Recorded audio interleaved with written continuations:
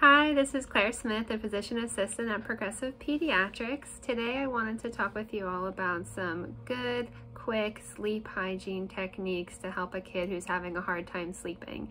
The first and most common issue that we have is screen usage in the evenings. So try to not let your child watch any screens for about an hour and a half before their bedtime.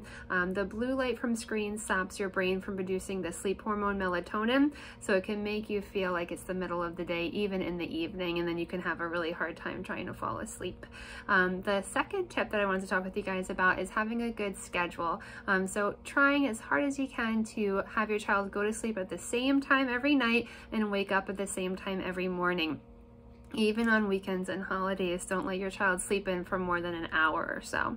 Naps are fine to do, but just allow them to nap between the hours of 2 and 4. Any sleep after 4 p.m., even a 10-minute cat nap can take away about an hour of sleep from your child's night sleep.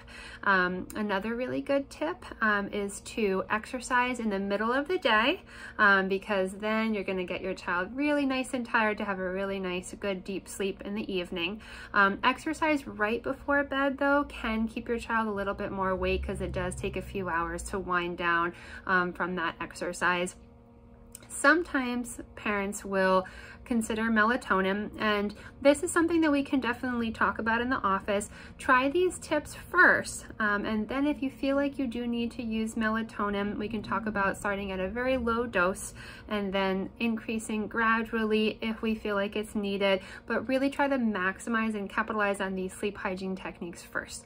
If you have any questions, please don't hesitate to contact me, and I'll see you guys in the office. Take care. Bye.